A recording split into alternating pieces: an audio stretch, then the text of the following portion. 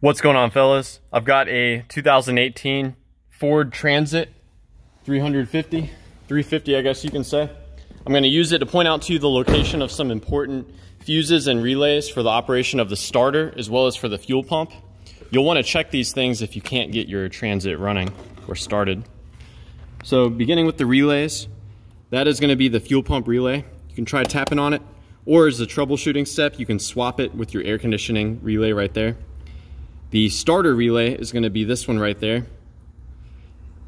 This is the PCM relay. I wouldn't suggest switching these two relays. You could try one of these. This one is for the cooling fan. As far as the fuses go, there's a fuse puller on the back of the cover here. And the starter solenoid fuse is going to be this fuse right there, that J-case fuse, 30 amp. And there are two fuses for you to check for the fuel pump. That is going to be one of them right there. That 20 amp fuse is for the fuel pump. And this J-case 30 amp fuse, that provides power to the ABS system as well as the fuel pump relay. So you'll want to check that as well.